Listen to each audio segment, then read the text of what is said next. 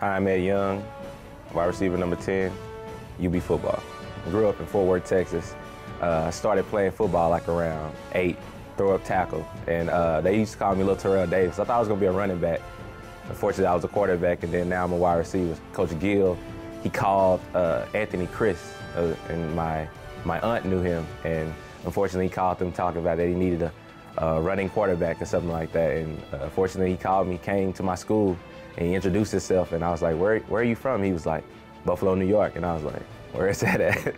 I came in as a quarterback. That worked out good, but I wanted to be a playmaker and make some changes. So it's my decision that I want to become a wide receiver. And I think the biggest thing is just knowing that you have to catch the ball. That's, working on the jugs, just working anything that you do, tennis balls, anything, just make sure you catch the ball. And that's what my focus is now. September 2010, the UConn game, I'll never forget, that was my best game, 3 touchdowns.